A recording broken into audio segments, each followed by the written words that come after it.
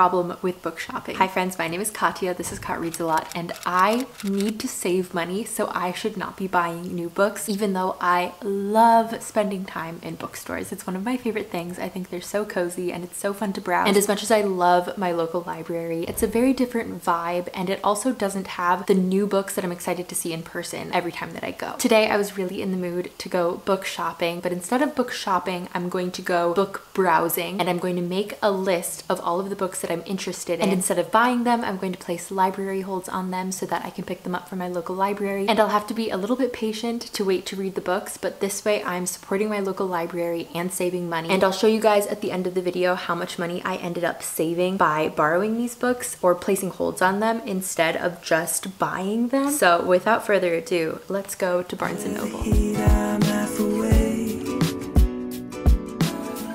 I've been hung up on yesterdays. Woke up at noon, I'm in a daze. We'll keep on pushing anyways. I don't know where I'm going. 2 days, one big commotion. I'm being carried by the wake. Besties, welcome. It's the next day, and right now what I'm going to do is I'm going to look at all of the books that I was interested in and that I filmed clips of yesterday when I was at the bookstore, and I'm going to then take those books and place holds at them at my local library, and that way I can just, I don't know, like not give in to the immediate gratification of purchasing a book, because I feel like that's why I enjoy book shopping so much. It's the immediate gratification of like having a new book in my hands, but I want to be better about purchasing books only when I've read them before and I know that I like them, or I know that I'm going to reread them, or I know that they're a favorite that I'm going to want to loan to other people, like that kind of thing. Because otherwise I end up with books that just sit and sit and sit on my shelf for years because at one point I was interested in them and then I just never got around to picking them up. My TBR shelf is not quite as large as a lot of other people's on BookTube, on Bookstagram, just like on the bookish internet generally, but that doesn't mean that I want the collection to continue to grow. I would much rather have the test drive experience of borrowing from my local library, especially because I think it's so important to support your local libraries, and I really encourage you to do so if you have the option. So with that being said, I am going to look at the clips that I filmed of the books that I was interested in, and then I'll go into my library app and place some holds. Okay, the first one that I saw that I was interested in was Girl Abroad by Elle Kennedy. I've never read anything by Elle Kennedy before. I know that she's very popular for her sports romances. I think it's like a hockey romance, maybe. That is her most popular one. Now, I have never read that book. I don't think that hockey romances are my thing. And again, I've only tried reading one. I tried reading Icebreaker, and I think I would have disliked that book regardless of if it was about sports or not. Like, there were other things about the characters in the story that didn't gel with me, but that doesn't have anything to do with this book. This book is about a girl who goes abroad for a year in London and is finally out from under the thumb from her beloved but overbearing retired rock star father. It seems just like a fluffy, happy escapism kind of rom-com, and sometimes I need that, sometimes I love that. And I also particularly enjoy the sort of fish out of water book of a person traveling to a new place. It makes me nostalgic for like Anne and the French Kiss, Love and Gelato, like that kind of thing. I could see this being in that same vein, and so for that reason I'm very interested in it. It looks like the pink cover is actually a Barnes & Noble exclusive because the book on the library app is actually blue, which is kind of cool. Next is Poor Dear by Claire Oshetsky. This is a book that was actually first put on my radar by Bookpage, which is a publication. It's a monthly magazine that I always pick up at my local library. They have copies that people can just take, which is so nice, and they feature books that are coming out in that month. And Poor Dear was a book that I saw featured in the January book page, and I don't have the January one anymore, but I just picked up, I got the February one the other day, and it looks like this, and it's like my favorite thing. It's so much fun to flip through and to like see what's coming out soon. So this book seems like it's a little bit more of a dark, mysterious, creepy literary fiction. We follow our main character, Margaret. She is a young girl growing up with like a lot of guilt because of something that happened to her best friend. Her earliest memory is the death of this best friend, and so over the course of the book, I think we're supposed to learn like what her involvement in that friend's death was. And she also starts I don't know if she's seeing this creature and it's like real, but it's called Poor Dear, and it's a strange and formidable creature who winds her way uninvited into Margaret's made up tales, because Margaret is like trying to forget difficult memories and replacing them with imagined stories full of faith and magic that end happily. So it seems like this Poor Dear character is like a hallucination, a figment of her imagination, something that's kind of helping her cope with the tragedy and the trauma that she is dealing with. So yeah, very dark, sad, scary, but it's a very slim novel, and for some reason I'm just really drawn to this. This is not the kind of story that I typically go for, but something is telling me to read it, and I'm very intrigued. Interesting facts about space by Emily Austen. I'm immediately drawn to an Emily Austen book because I loved Everyone in This Room Will Someday Be Dead, which was her debut novel. I really like the way that Emily Austen writes about characters going through depression and anxiety, but also imbuing them with so much hope and just making like a really relatable main character in Everyone in This Room Will Someday Be Dead. That book really resonated with me, and so I'm very curious to read her sophomore novel. This book seems to follow a pretty neurotic main character, much like the character in Everyone in This Room Will Someday Be Dead, but this time her name is Enid. She is a serial dater who is obsessed with true crime podcasts and afraid of bald people, and she is fumbling her way through her first serious relationship and navigating a new family life with her estranged half-sisters. She starts to worry that someone is following her, and paranoia takes over her life. So I don't really know like what direction this book will take. I just know that I have liked this author before, and so I have a good feeling about it, and I guess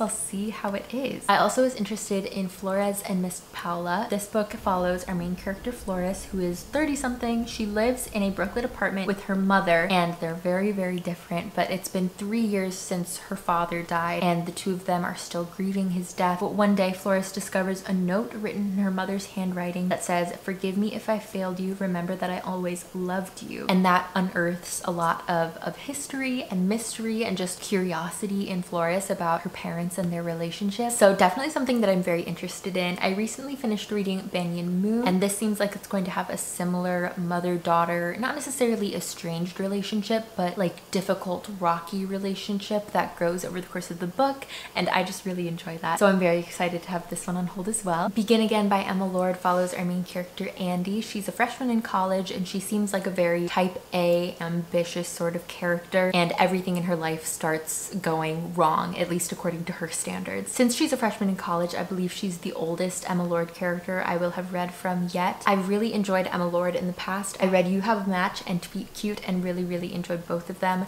I think there was one more also about a girl who wanted to be a Broadway star, but I don't remember what that one was called. I don't really know a lot of details about this book, but it seems like the cotton candy sort of summary read that I always am really drawn to. I love a YA contemporary. When I saw Emmett by Elsie Rosen, I was so excited because I haven't ever read an Emma retelling, and Emma is either my first or second favorite Jane Austen. I think it's tied with Pride and Prejudice, but I love Emma. This book follows our main character Emmett Woodhouse, who of course is handsome and clever and rich, but at the beginning of the book, his friend with benefits, Harrison, asks for his help finding a boyfriend. So I guess that's the Harriet character of the story, and everything kind of goes from there. Like I said, since this is an Emma retelling, I feel like I know basically what will happen, but I'm hoping that something about it will surprise me. I just love that it's a gender-bent, gay, teenage Emma. I think that that'll be a lot of fun. Okay, this one wasn't one that I was actually interested in buying, but I saw Sing Your Name Out Loud, 15 Rules for Living Your Dream by Jason Derulo, and the fact that it's called Sing Your Name Out Loud almost made me laugh out loud in the Barnes & Noble. I love that. I love that for him. I love that for anybody who's buying that as a self-help book, and honestly, sometimes when I'm feeling anxious or down, I just need to remind myself to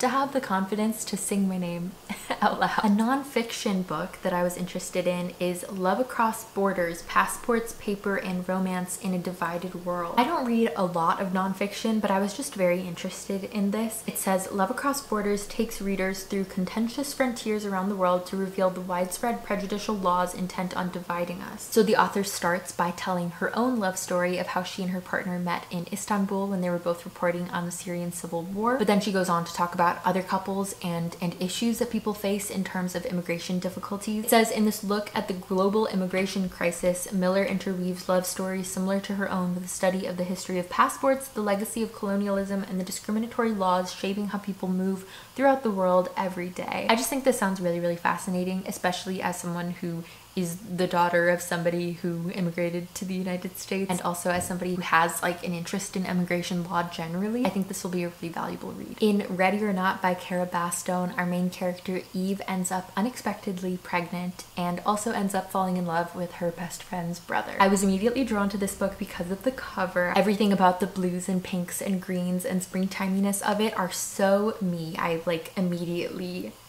locked in on it. I historically have not thought that a book about an unplanned pregnancy or a surprise pregnancy would be something that I was interested in, but last year one of my favorite romances of the year was Out on a Limb by Hannah Bonham Young, and that book very much is all about an unplanned pregnancy and about the two characters finding love both in each other and in this new child they're bringing into the world, and it was so heartwarming, and I hope that I find that same kind of heartwarmingness with this book. Okay, I got a new camera battery and we're back with the next book. Next book that I'm going to talk about is The Assassin's Apprentice, which I was already really excited to read. This book is on my yearly TBR for 2024. It follows our main character who trains to be an assassin. That's really all I know about it. I think the main character has some sort of ability to communicate with animals, but I don't know the details of that yet. So I am going to place a hold, and I see that my library has the illustrated edition, which is so exciting because the illustrated edition that I saw at Barnes & Noble and tried to flip through without spoiling myself was so beautiful, and so it would be really nice to read the illustrated edition. The only thing about a high fantasy book is that sometimes I do like to own those because I read them so slowly. I feel like sometimes it takes me longer to process the world building in a high fantasy, and so I need to take more time with it. So I'm hoping that since this is a little bit of an older title, I'll be able to renew my loan and hopefully keep it for a little longer than what the initial loan period is. Next is Nettle and Bone by T. Kingfisher. I just finished Thornhedge by T. Kingfisher a few weeks ago and I loved it so much, and I'm excited to talk about it in my February wrap up. But that was like a dark fairy tale twist on Sleeping Beauty, and this book seems also like it is going to be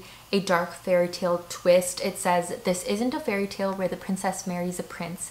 It's one where she kills him. After years of Mara seeing her sisters suffer at the hands of an abusive prince, this shy, convent-raised, third-born daughter finally realizes that no one is coming to the rescue and she needs to save them. She's offered the tools to kill the prince if she can complete 3 impossible tasks. She's joined on her quest by a grave witch, a reluctant fairy godmother, a strapping former knight, and a chicken possessed by a demon. This book seems like it's going to be cozy and creepy, and that just really appeals to me. I think especially because I liked the tone of Thornhedge so much, I'm just excited to be reading more T. Kingfisher. And I'm also discovering about myself that I really like this kind of fairy tale folklore fantasy, so I'm very curious about this one as well. Okay, last but not least, we have So Late in the Day by Claire Keegan. This is a short story collection, actually. I don't read a lot of short story collections, but I really love Claire Keegan. I loved Foster and Small Things Like These. Those are the 2 books by her that I've read, and I think I gave them 4 and 5 stars respectively. This author is just so good at writing really simply but really immersively, just making me feel like I'm right in the action of the story, and I love that about her, about how close I end up feeling to her settings and to her characters. I think that I would really enjoy a short story collection from her. Right, so these are the books that I placed on hold today. Love Across Borders, So Late in the Day, Nettle and Bone, Flores and Miss Paula, Emmett, Begin Again, The Assassin's Apprentice,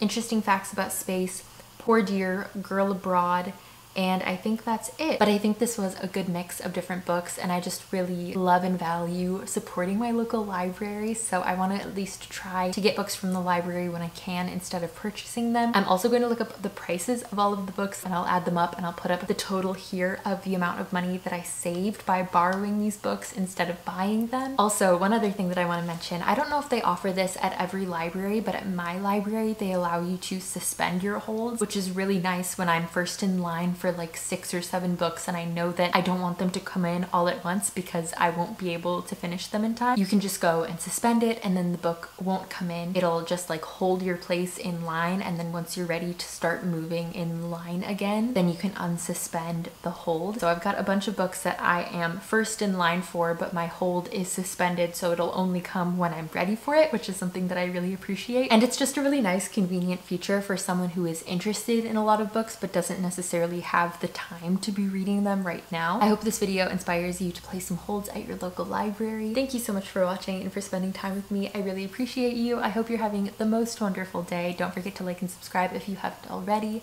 and I'll see you in my next video.